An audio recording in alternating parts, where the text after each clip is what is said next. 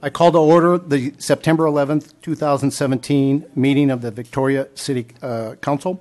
First order of business is the Pledge of Allegiance. Okay. I pledge allegiance to the flag of the United States of America and to the republic for which it stands, one nation, under God, indivisible, with liberty and justice for all. Everybody, before we start tonight's meeting, I'd like to ask everybody to give a moment of silence for the victims of 9/11. In addition to that, I'd like us all to remember the active duty and law enforcement people out there trying to do their best to prevent another 9/11. Please bow your heads. Let's give them a moment of silence.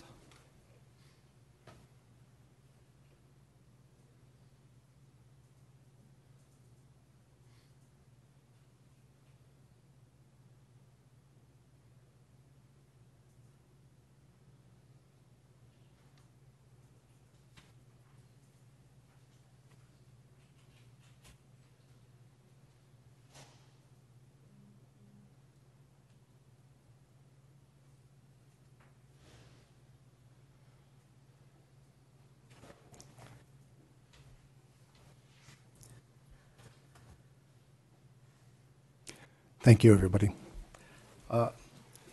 Lori, any changes to the agenda? No changes, Mayor. Council, any changes to the agenda? I would like to propose one change. I move we approve the agenda with the exception being item 10. I would like to move item 10 to become a new 2.5, and I respectfully request that the mayor go first. And that is a motion. Second. Discussion? Motion on the table? Repeat the motion, please. Moving the reports of the mayor and council members to be the next item, and respectfully request the mayor go first. As far as the discussion, this has been the setup of the agenda of the council for years and years and years. For the record, I'm opposed to this. It's trying to change how things have typically been done, and I think it's just one more attempt to try to prevent me from being the mayor, even though the residents of the city elected me as the mayor. So I'm opposed to this. Other comments? I agree. I mean, this is the way we've done it for all along. These little things that keep cropping up, trying to get under each other's skin, this is just not. This is counterproductive to everything we need to do here. This serves no real purpose other than to use 3 votes to bludgeon 2 votes. That's just not acceptable. Well, I made the motion, and I will disagree with both of you. I have a very real reason to do so, and I think it's important that citizens be allowed to comment on what has been some very caustic remarks, and I would like the citizens to be able to comment if they choose to do so. My motion stands. My second was due to, I guess, similar thoughts, but also in the past, it has always been the practice that the individual members' reports were the subject of some discussion, and, the idea was that the reports were potentially future agenda items. And so, a little conversation around the thought behind them and any background and how we might respond to them as a city council has always been the way it was done.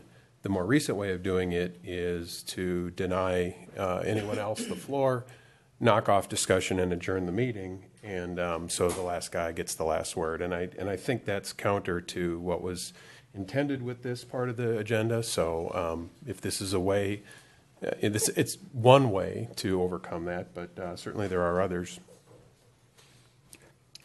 Councilmember Vogt, any comments? Well, we all understand what's happening here. This is a result of a 22-minute speech given at the end of the last meeting by the mayor, which came at the very end of the meeting, and so we're trying to avoid that. I would agree with this for tonight as a temporary measure, but I think the whole subject needs to be revisited.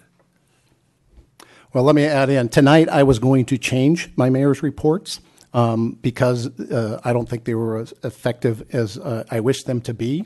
But changing the tradition just because of the fact that they didn't like what I was doing, I just don't think is the right answer. So I would offer up to the council my mayor's report tonight was only going to be about 5 minutes. It was going to be on topics particular to what the citizens want to hear. And I would suggest hold off on this motion. Let me do my mayor's report tonight. And then if you still feel the same way, we can have this for discussion in the next council meeting. My motion stands. Okay, any further discussion? All in favor signify by saying aye. Aye. All opposed signify by saying nay. No. Nay. Motion passes 3-2. Reports is now item 2.5 for tonight's meeting.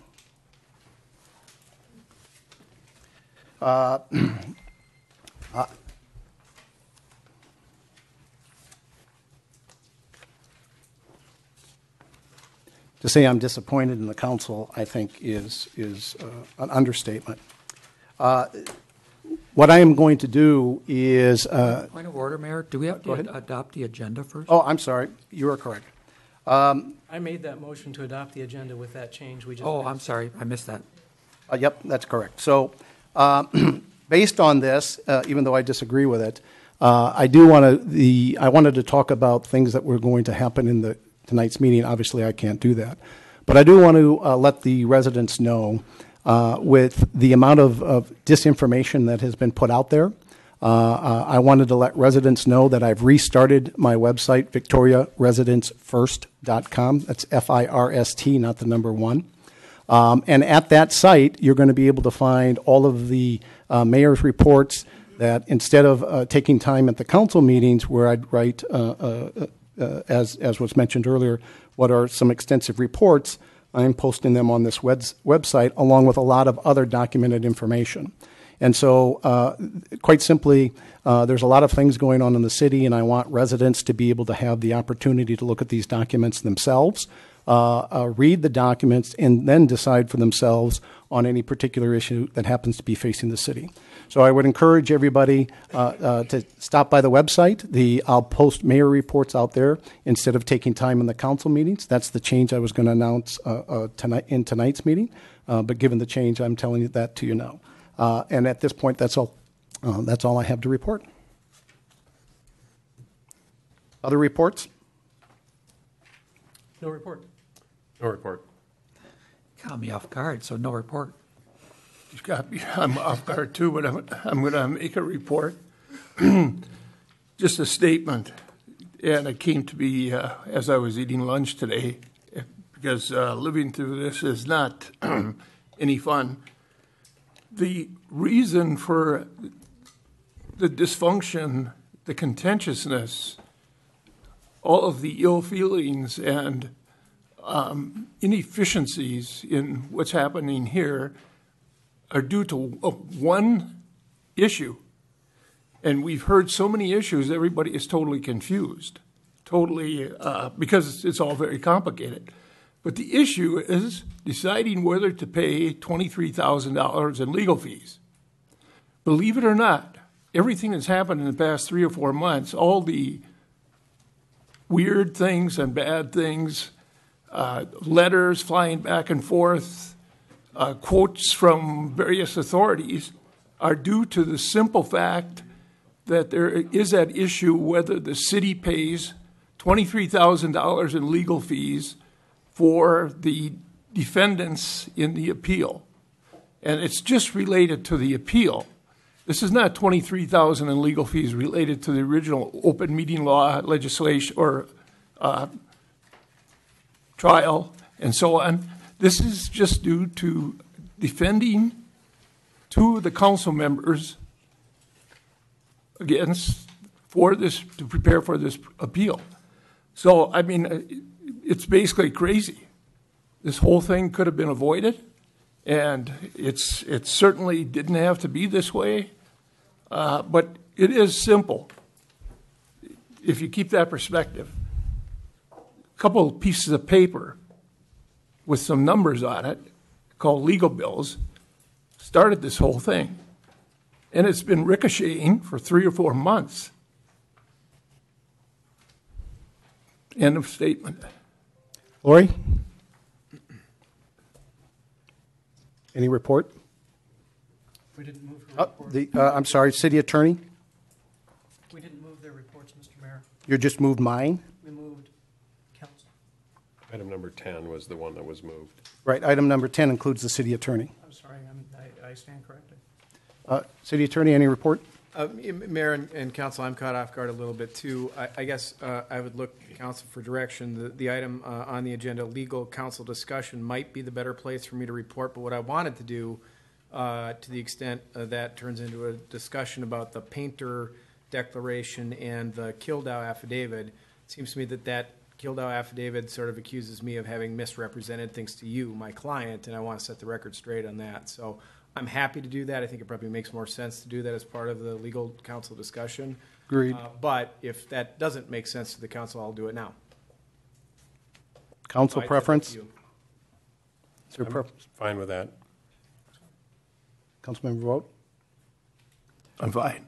All right, I'm fine with that as well. that's fine, we'll do it then. All right, the next item then is the open forum. Mr. Goulart?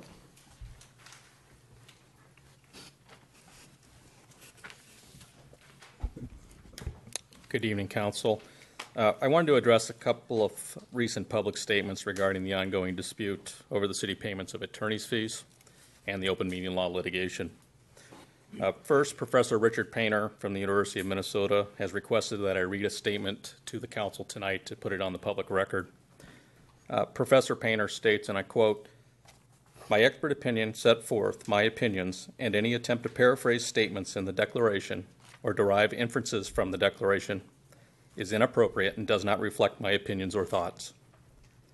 I have been made aware of recent statements made by Ms. Judy Black publicly, both at the City Council meetings as well as in social media, that misconstrue or otherwise misstate my opinions as expressed in my expert declaration of June 12, 2017.